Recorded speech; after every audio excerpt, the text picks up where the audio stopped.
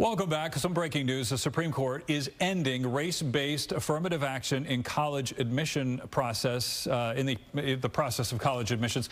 Constitutional law attorney David Coale here to help us break down this decision. Good morning to you. Thanks for having me. This is a meaty one, just to say the least. The justices ruled 6-3 in both cases. One of them involved Harvard. The other involved the University of North Carolina, saying that race should no longer be considered when colleges admit students. So kind of walk us through the crux of the reasoning here. We've been dealing with this issue for 50+ years in college, law school, professional admissions across the country. The Supreme Court has been very hesitant to say it's okay to consider race, but has always backed away from saying you can't. And they had different ways you could put in a test and holistic factors and all that. Today, the Supreme Court said no more.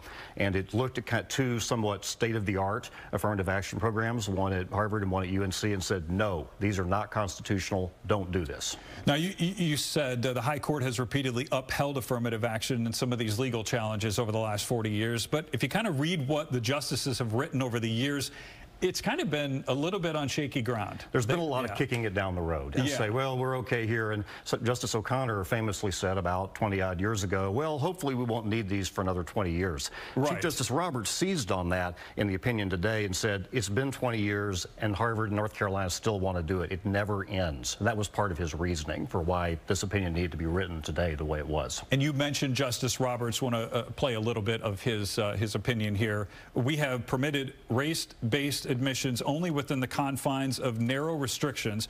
University programs must comply with strict scrutiny. They may never use race as a stereotype or negative, and at some point they must end. Respondents' admissions systems, however well-intentioned and implemented in good faith, fail each of these criteria. And we want to show also this from the dissenting opinion from Justice Sonia Sotomayor.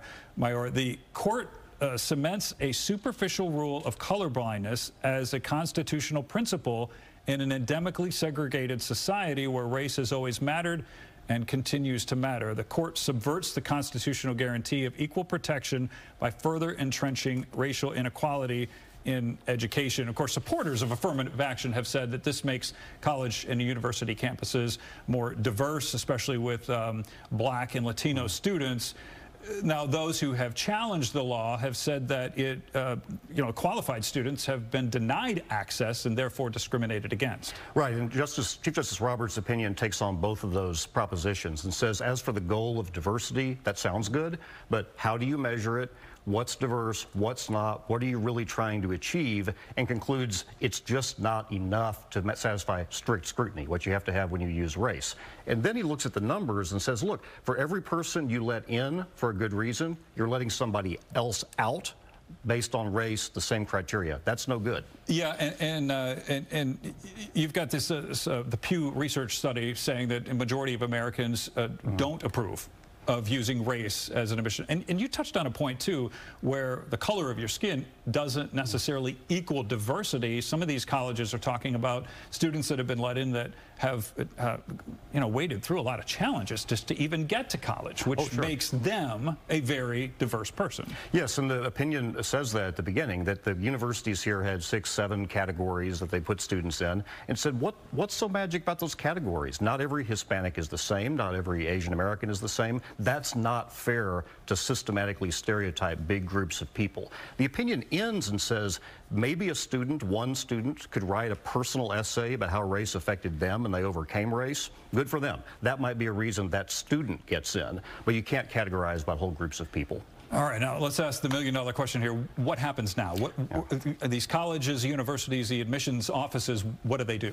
Their job got a lot more challenging. If the goal continues to be to try to have a diverse student body, however defined, they're going to have to be very careful about how they define that, where it doesn't explicitly set racial targets for what you want to have in your class. And the way you get there has got to be as race neutral as possible. What the next step is going to be in this is people doing things like the top 10% rule that we have at the University of Texas, that on its face is race neutral but is designed to achieve certain diversity goals in the student population.